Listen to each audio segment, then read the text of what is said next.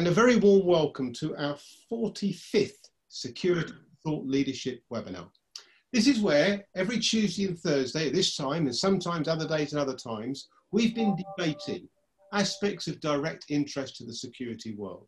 And the idea of thought leadership is that we critique today what's going on in the expectation and in the aim of getting a better type of security in the future. And today's topic is one that's very definitely been coming out of previous webinars. When things go wrong, being honest about technology. And I'm very grateful to Team Software. Actually, they suggested this topic, I have to say, for supporting this, webinar. Because we need to understand not how great it is. There's plenty of stories about that. We know how great it is, but understanding why technology doesn't always live up to the expectations. As usual, I've got 4 expert panelists, and in a minute, I'm going to ask each of them to introduce themselves. And as soon as they've done that, I'm going to ask each of them to make their opening statement. 3 minutes when we get their views on this topic. Can I ask all of you, please, to, if you're going to ask a question, use the question and answer button at the bottom of your screen. And do get your question in early. The sooner you get your question in, the sooner that we can come to you and hopefully get your question live to the panel. Tomorrow there'll be a blog on the website, so you get a recap. I'll be taking note as our panelists speak. So without further ado, let's get going and ask our panelists to introduce themselves. And first of all, Eddie, please introduce yourself. Yes, thanks, Martin. My name is Eddie Sorrells. I serve as the Chief Operating Officer and General Counsel for DSI Security Services. We are a US-based contract security firm that specializes in security officers and technology offerings. So thanks for the invitation. Look forward to the discussion. Thank you very much indeed. Eddie, from Eddie to Jeff. Morning, afternoon, evening, depending on where in the world we are. Thanks for the invite, Martin. I am Jeff Luginski. I'm currently the Chief Financial Officer of FCS Security based in Jacksonville, Florida. We're one of the top 20 guarding companies in the US, operate about 14 states. Prior experience in both the security technology world as well as the military. Thank you very much indeed. And to Simon. Yes, Simon Pears, Global Security Director at Sodexo, and also a chartered security professional. So we provide both physical and electronic security services to our end clients. Thank you very much indeed, Simon. And finally, Jill, if you could introduce yourself, please. Thank you, Martin. I'm Jill Davey, President North America of Team Software. Team Software has been providing workforce, operations, and financial management software to security and cleaning companies for over 30 years.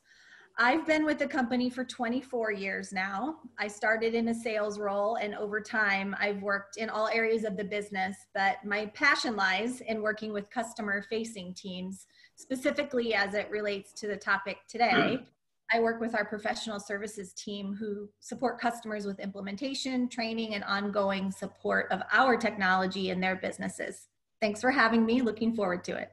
Thank you very much indeed, Jill. Well, I was recently, someone wrote to me and said how great our panels always are. And clearly, we've done it again. So let's go to our opening statements. And Eddie, 3 minutes, please, from you, Eddie, on your thoughts on this topic. Yes, Martin, and thanks once again for the invitation, and thanks to Team Software for sponsoring this program. I think it's a very important topic. But first of all, I wanted to point out that there's no doubt that security technology has certainly made the security industry much more efficient. It improves security processes and tasks, and when managed and done correctly, can certainly result in a more secure environment and a greater ROI for the end user. But I believe as an industry, we must embrace technology for the solutions and not just for the fact that it's there and available.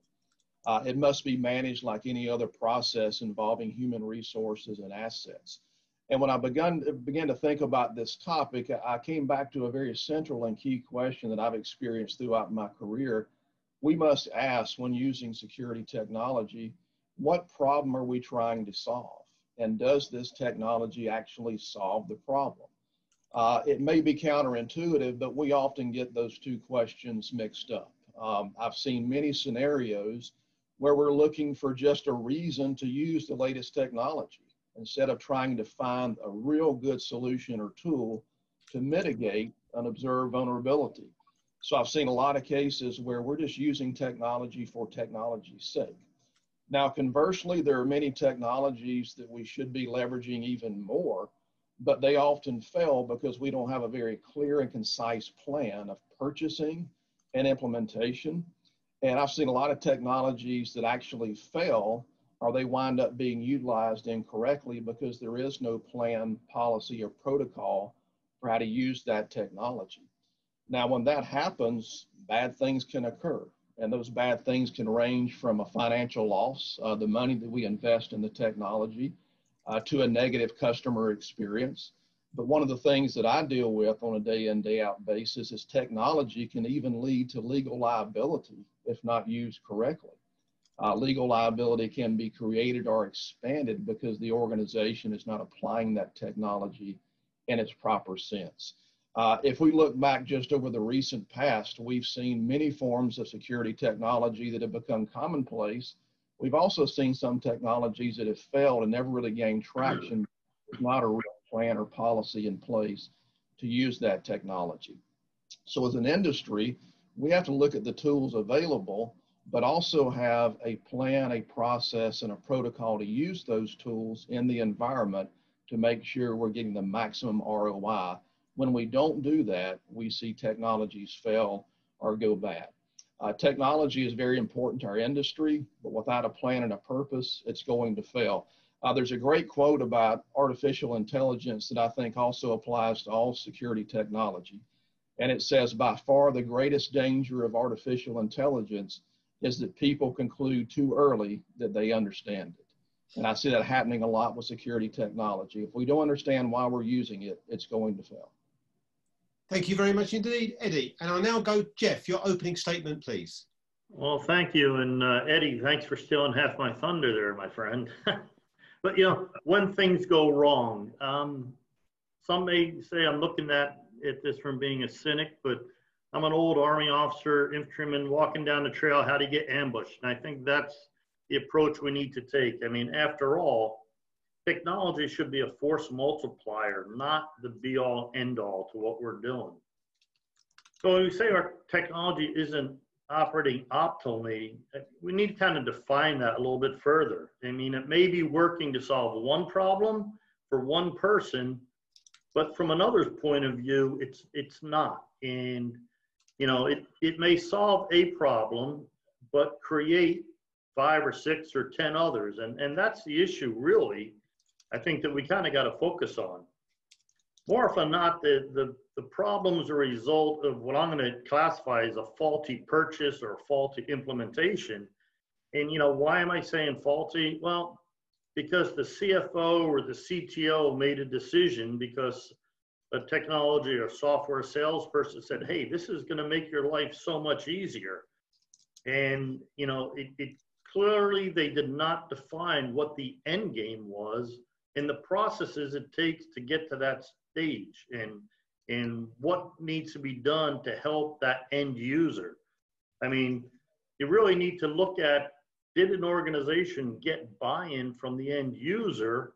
Because ultimately they know the job better than any of us in those management and decision-making positions.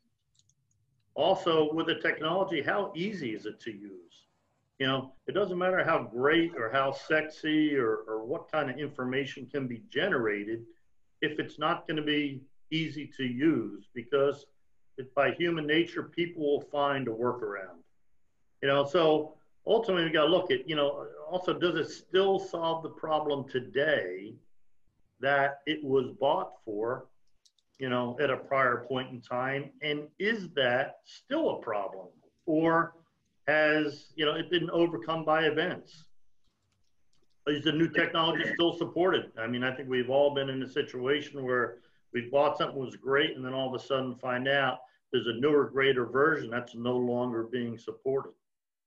You know, the other point, Martin, that you brought up earlier was about, you know, the threats and, you know, inside or, it doesn't matter, inside or outside threat. And, you know, I was looking at one of your webinars from April, and I believe it was Monica Verma from Norway was a panelist. And And Monica, if you're listening, I'm very sorry. I'm going to paraphrase what you said. I hope I get it right. But as she said, no longer do technology companies need to focus on providing a better product. They need to start looking at cyber resiliency.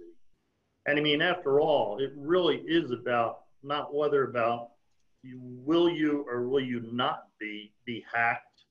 It's really a matter of when. And it's going to happen to you or your customer or one of your vendors. And so, you know, what do we do if that software, that piece of technology no longer starts working? And we need to prepare for that. You know, do our people truly understand the process that the technology is trying to accomplish? You know, can they work from backup files? And when was the last time that backup file was actually validated? Can you do processes manually? Because sometimes you're going to need to do that until things are brought back up to speed. We got to ask ourselves, you know, what's the audit process to mitigate risk? But, you know, what's the audit process to assess competence as well, to make sure people understand? And what's our training programs to maximize effectiveness? You know, so I'm just going to kind of leave in my opening statement with parting shot was, when was the last time you did a drill in your what if scenario? Because ultimately, whatever we have will fail, and how do we continue to service our customers and our employees? Yeah, thank you very much indeed. Let me now move to Simon. Simon Pears, your opening statements. 3 minutes from you, Simon, and your thoughts. Thanks. Well, I don't think I need 3 minutes because Eddie and Jeff have said it all. No, I will try to give my views. So technology is becoming an increasing part of the critical part of security services. In some respects, technology has now become probably the most critical asset in that kind of chain, that chain. And therefore its failure now has severe consequences for the operation. What I find, and what I found for the last number of years is quite often we find that the technology and the innovations are being pushed to us as the end user without really, and I think it goes back to the point that Jeff was making, without really understanding what that end user needed or required in the first place.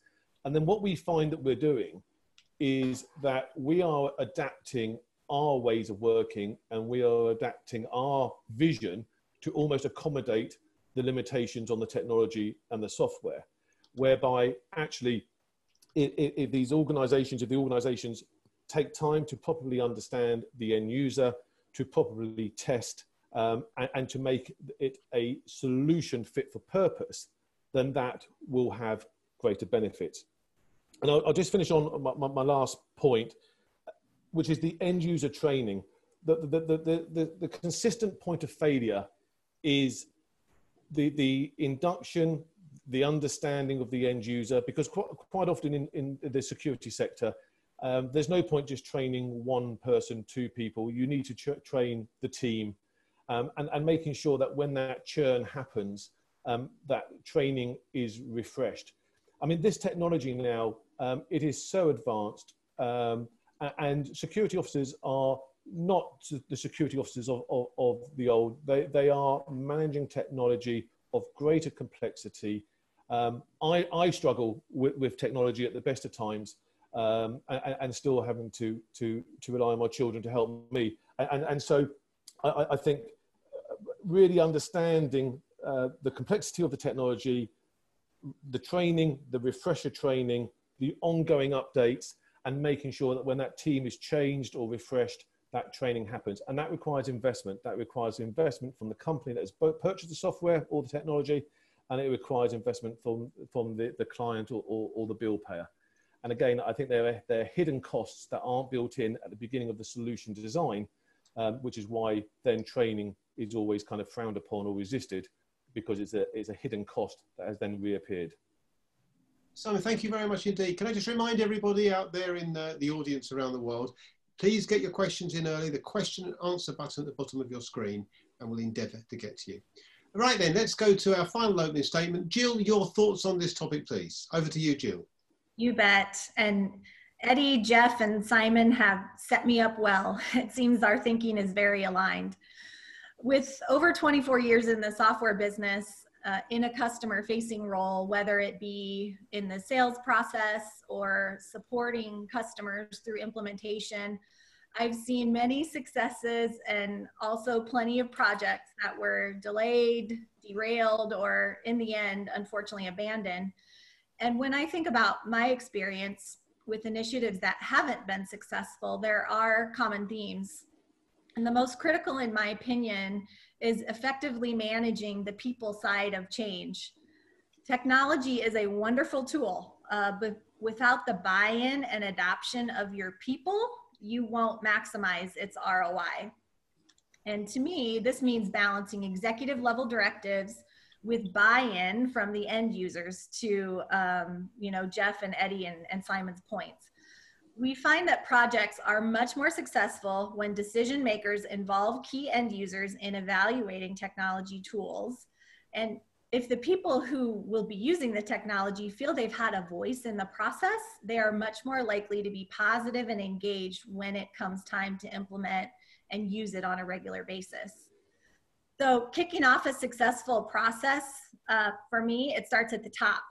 When we're looking at implementations and adopting software, helping our customers through that, it's absolutely critical to have executive sponsorship, communication, and involvement throughout the project.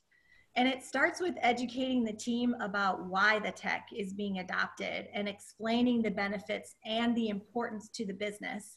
If end users are fuzzy on the priority of getting through an implementation or using a piece of software regularly to support the business, they will most likely default to their current process and just stick with what they know. Which brings me to my final point. One common mistake decision makers and executives make is not fairly contemplating the resources or time it takes to effectively configure and deploy the technology successfully. They get really excited about the benefits to the business and want to get it in place very quickly, which is understandable. And while your technology or software vendor will support you through that process, it is going to take time from your team outside of their normal duties, like taking care of your customers or getting payroll done or getting invoices out the door to complete those tasks. So setting unrealistic expectations related to timing and workload will instantly demotivate your implementation team. So we find that having those conversations with your technology vendor, creating a realistic project and resource plan before the end of the sales process or the decision-making process that can be shared across the team will set you up for success when it's go time. Jill, thank you very much indeed. Wow, some fantastic observations there. I mean, so many questions. Let me get going straight away though. I think what I'm going to do, Jill, I'm going to come back to you because you made the point there about people. And I just want to come to you for a question from you and Grant. And during Grant asked, I think, a fantastic question right at the heart of the problem, all of you in different ways covered, which is what indicators do you use to identify whether an organization can synergize technology and human implementation successfully? What are the warning signs they will not? Now, you've all alluded to this, and it's easy to say, and I suppose in some ways slightly obvious if you stand back, but that question's really a good one. How do you know?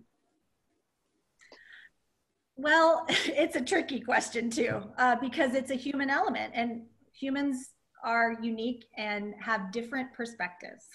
So you may be dealing with some folks who are really excited about change and adopting and implementing technology, and you may have people who are absolutely against it and just want to keep doing what they're doing.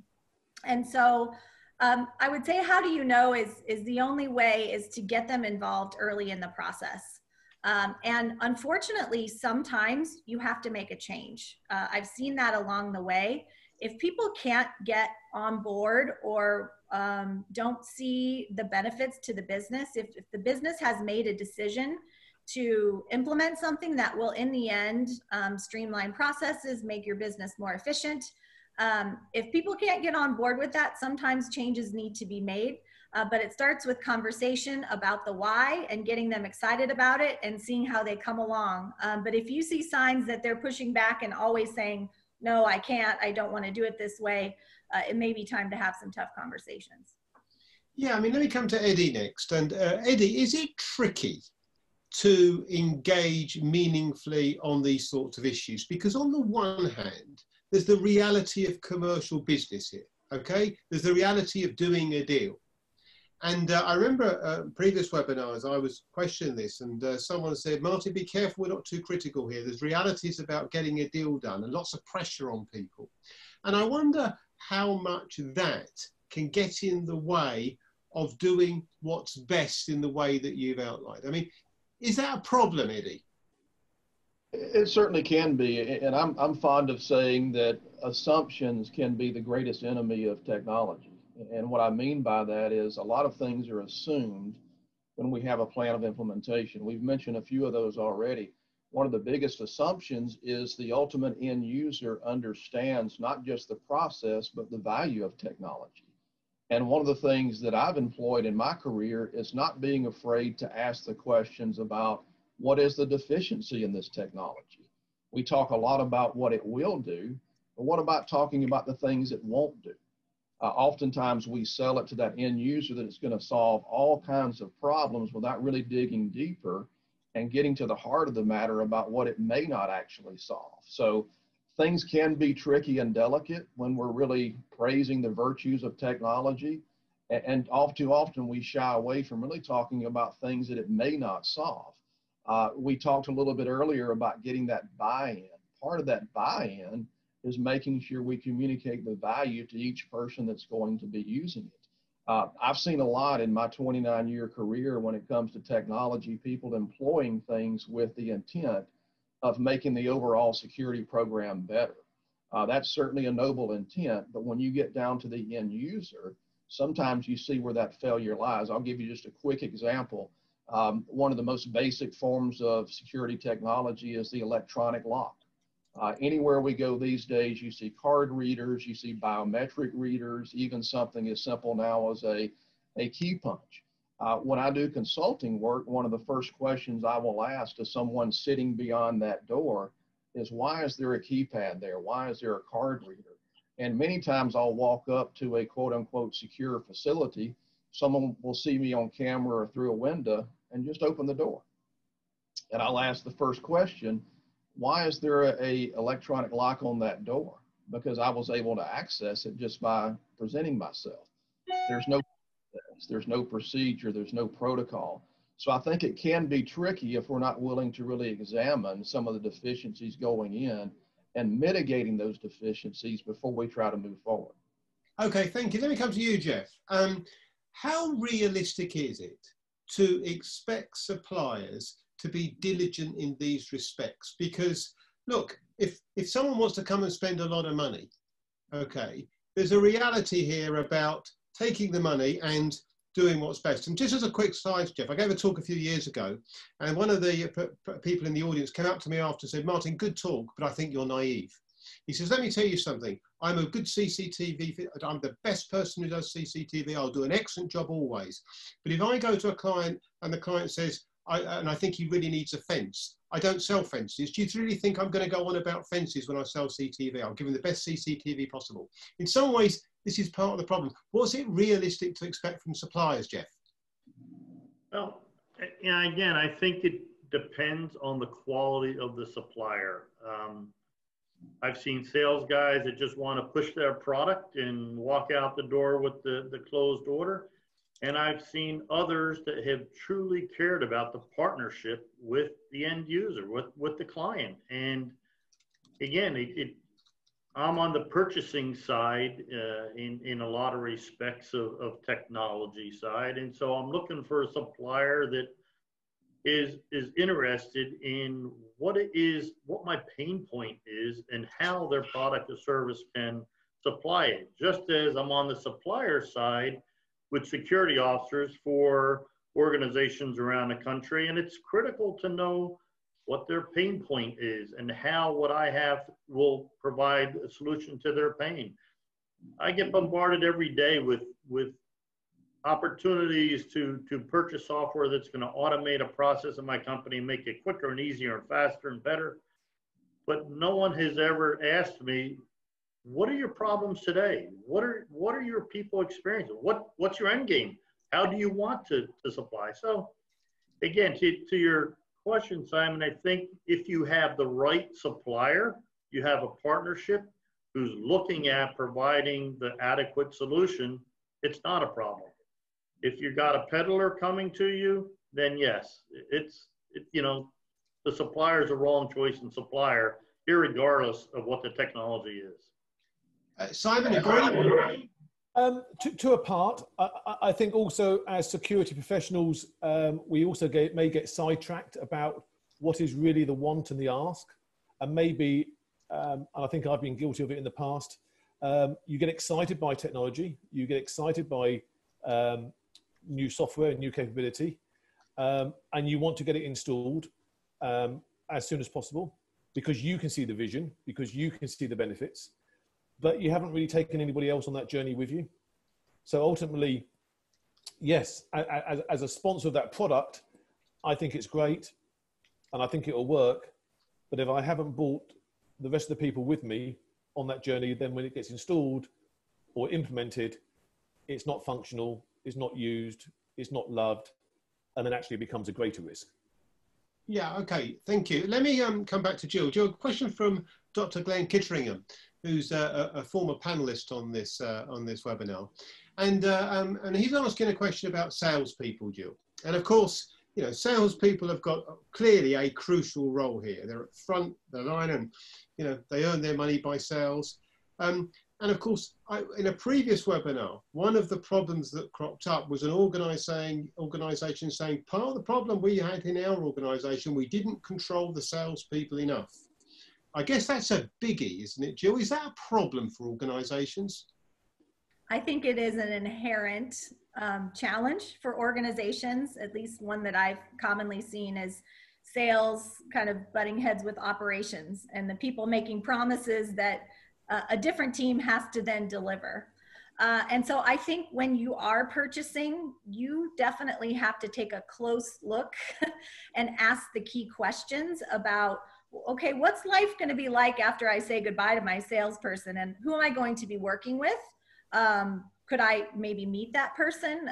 You know, we've made some adjustments to our sales process along the way that we talk about implementation before the contract is signed. I think that's, you know, as a buyer, ask those questions, drill into the processes, ask for a project plan, meet the team you're going to be working with, just to balance that out for those organizations that maybe not are not as mature in getting synchronization between their sales and operations teams. You kind of have to balance that out for them. But yes, I think it is an inherent problem that many companies deal with. Yeah, okay. Eddie, have you got any thoughts on this issue? And I'm going to use my words here: controlling salespeople, get them focused in the right way. Are you two aware this is a management issue that needs to be carefully thought through? Eddie? Sure. When it comes to selling security technology, and again, this sounds very fundamental, but one of the biggest flaws in the process is first asking, what problem are we trying to solve? In the security industry, if we're talking about technology that hopefully bolsters and improves an overall security plan, we've got to first identify what risk we're trying to mitigate. What solutions are we bringing, but more importantly, what are the problems we're trying to solve?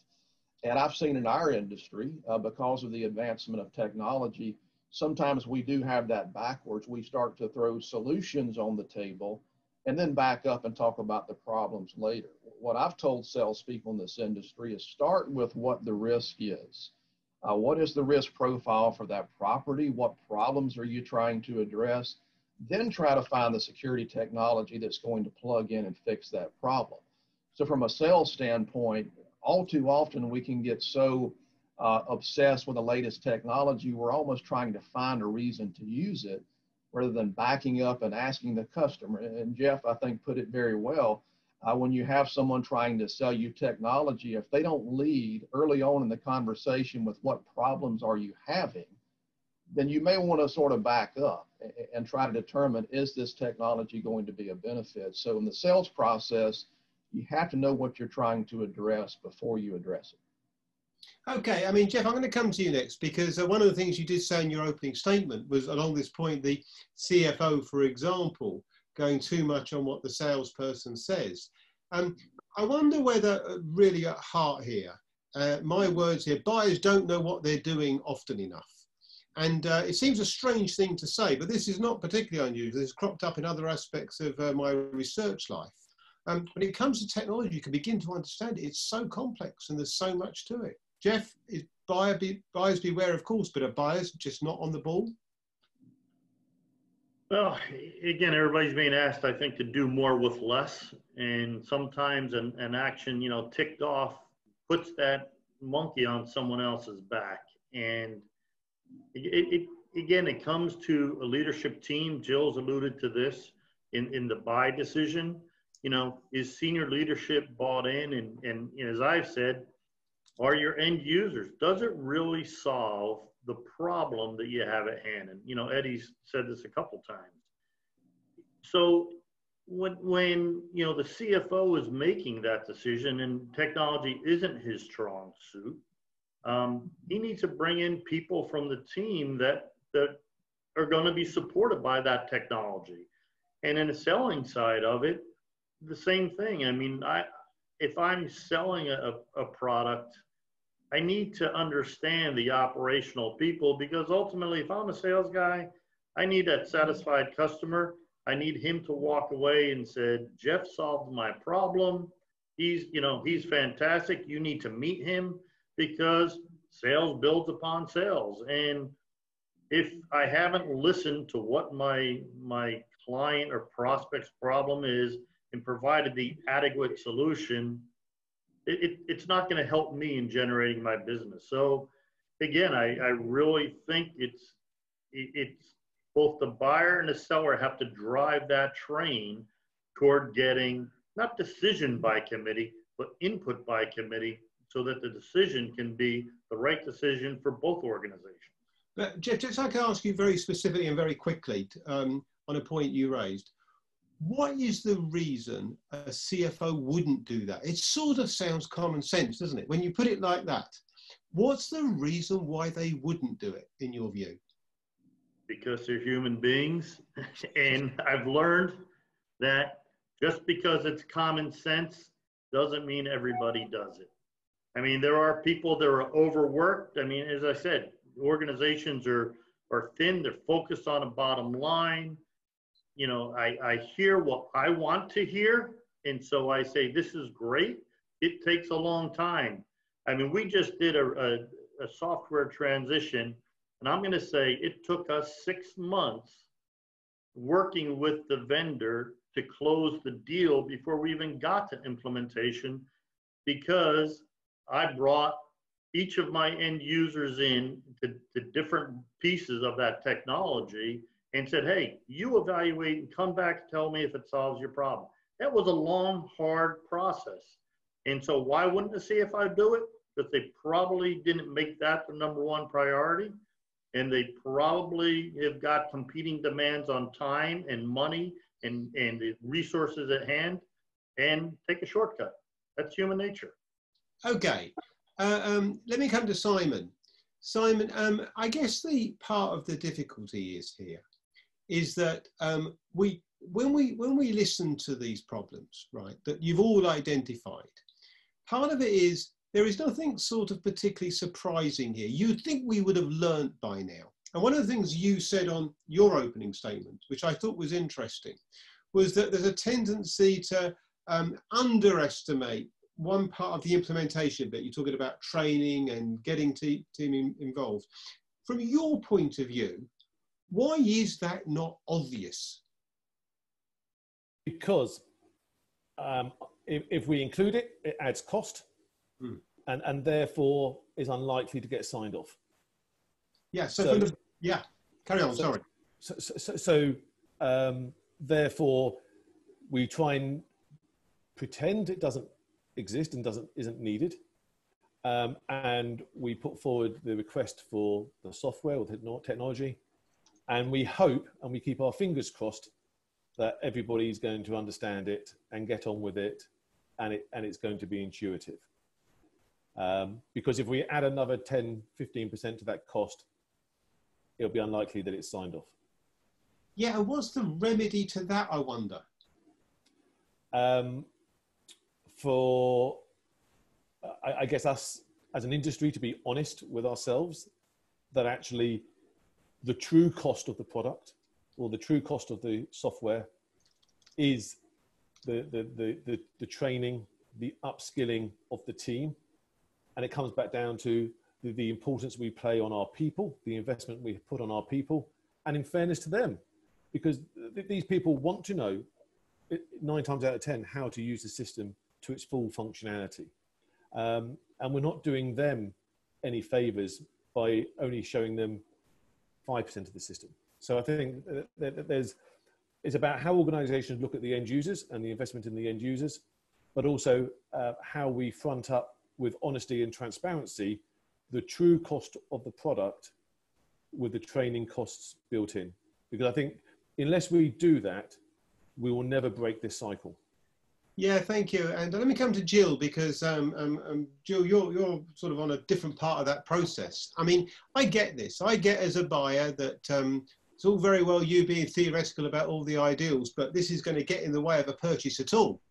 And you know, why shouldn't you, Jill, say as someone who's being actually going to make some money out of this as a company, well, okay, we'll take that money. It may not be perfect, but at least it's something. I mean, isn't that good enough, Jill? It's not. And I think Simon made an excellent point. That's why I was nodding my head yes incessantly while he was talking.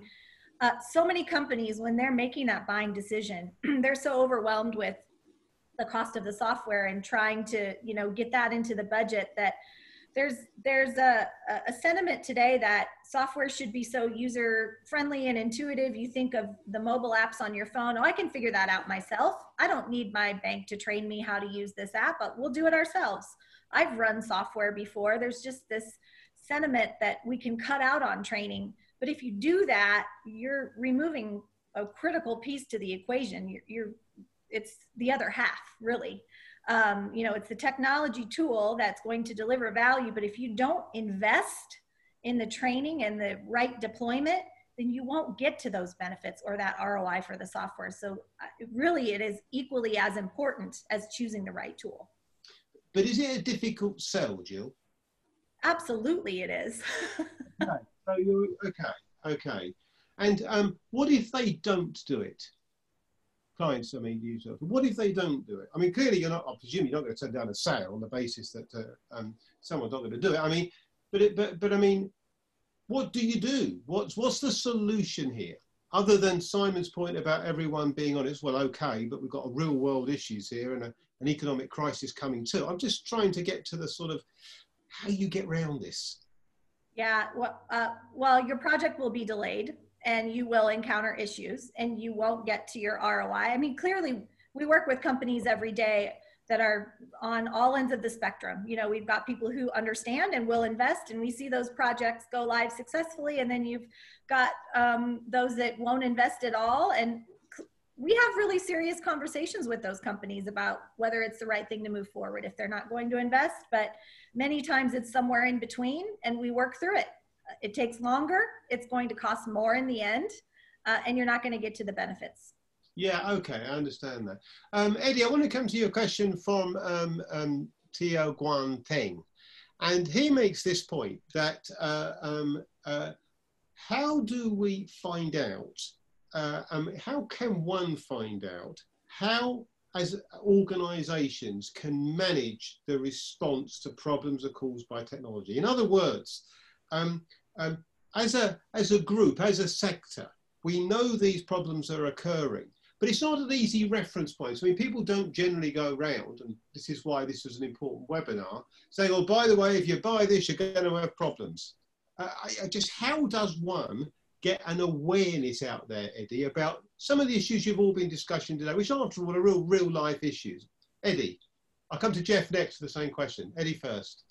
And that's a great question. And I think if we talk about technology in a broad sense in this industry, whether it's robotics, remote video monitoring, scheduling and payroll software, or trying to have an effective solution for security officers tour rounds. No matter what the technology, one of the basic tenets of that is technology is not going to fix a broken organization.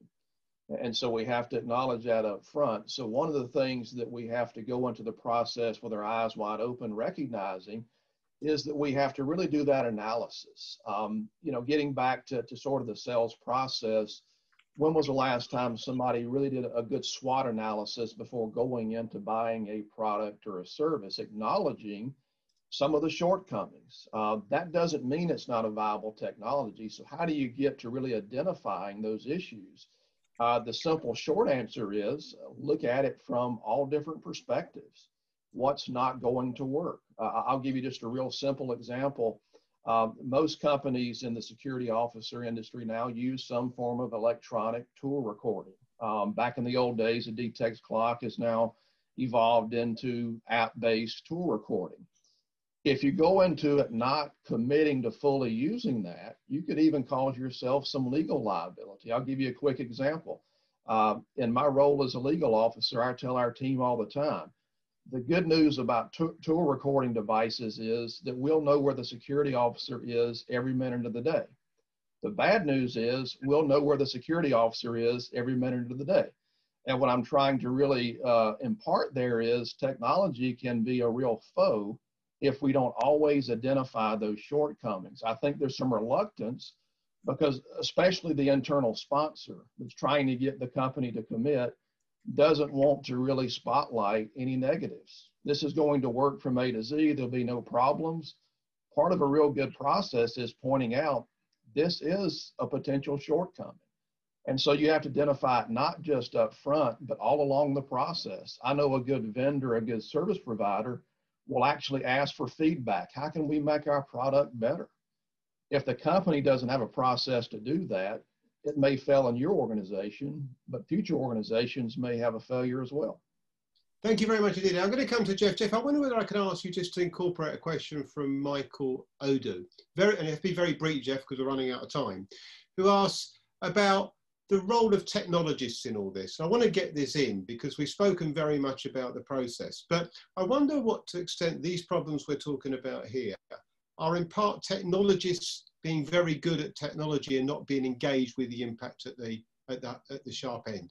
In fact, them not being involved. If I can ask you to be very quick, just a minute if you wouldn't mind, Jeff. Again, I think it goes back to trying to anticipate where the operation could fail. The technology understands what they bring to the board, but we've also got to talk to Joe's point. People have been through the implementation before. You know, what were lessons learned from a prior customer, prior prospect? And we need to not be afraid to talk about the problems that will be inherent. Okay, thank you very much indeed. I just got a very quick question to Jill and Simon. It came in advance. This has cropped up in previous webinars. To what extent could these problems all be solved by a very good corporate culture?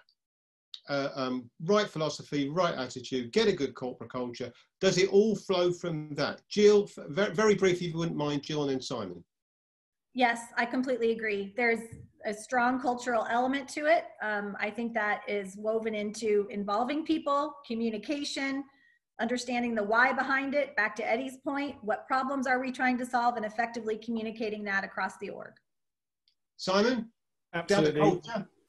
Yeah, absolutely aligned with that. I think the ethos of the culture, the ethical approach, again, feeding down from the board all the way down into that culture of what is right, whether we're going to make use of this technology, and whether the end users can put it to maximum use. Okay, ladies and gentlemen, I'm just going to very quickly come to my panel, 10 seconds each for their final comment on their 10 seconds, please, because we're running out of time. Eddie, your final thoughts, please. Just 10 seconds. Yes, I think the point has been very clear today. If you don't have good policies, processes, and controls, technology will fail. It will not solve all your problems. It may create additional problems. Jeff, your final comment, please. Just 10 seconds, please. Again, technology is a force multiplier, so we've got to get input from the end users in the selection. We can't buy in a vacuum. And then we have to prepare for how it could possibly go wrong. Simon, 10 seconds, please. A large proportion of the technology that is installed today is not used to its full advantage because we haven't trained and we haven't invested. A huge missed opportunity for the industry. And Jill, it seems only right to give the very final comment to you. Your final thoughts, Jill, please. Thank you. Yep, technology is fabulous. Without people driving it, you won't get to the ROI. Involve your people early and often. You won't regret it. Panel, thank you so much indeed. And as Ewan Grant says, a powerful event. Thank you so much indeed. We could have asked so many more questions. You know, what the people write to me and say, what you always do, Martin, you always leave us with asking, wanting to know more at the end. That's the perfect webinar. Thank you very much indeed, panel. I really appreciate those insights. Thank you very much indeed for the questions. Sorry I didn't get to all of them, particularly the ones sent to me in advance. We'll try and come back to it. Thank you very much indeed, Team Software, for engaging in a really important topic on thought leadership. Very quickly, just to say to you around the world that nominations are still open in the Outstanding Security Performance Awards in Kenya, in Germany, in the UK and in Romania. Simon Pears, who's on today, has actually been a winner. And also in the Tackling Economic Crime Awards, open in the UK till the 1st of September. If you know someone who's outstanding at what you do, for all the reasons we've heard about today, it's important we identify those who are really good at what they do. And very finally, just to say, we go through it all again next week. And next week, rather unusually, we've got 3 webinars. On Tuesday, looking at the value of data-driven intelligence. On Thursday, looking at the harms caused by COVID-19 on the security sector. And on Friday, the impact of COVID-19 in Nigeria. That's 11 AM British Summer Time and earlier. We'll also be announcing the winners of the Oscars in Nigeria. Normally, that would take place at a live event, but of course, because of what's been going, it's all virtual. So thank you very much indeed once again, panel. Thank you very much once indeed, audience. I know many people watch this again afterwards from around the world. It'll be on the website tomorrow, so will a blog. And meanwhile, if we hopefully see you sometime next week, but whenever it is, until we see you again, stay safe.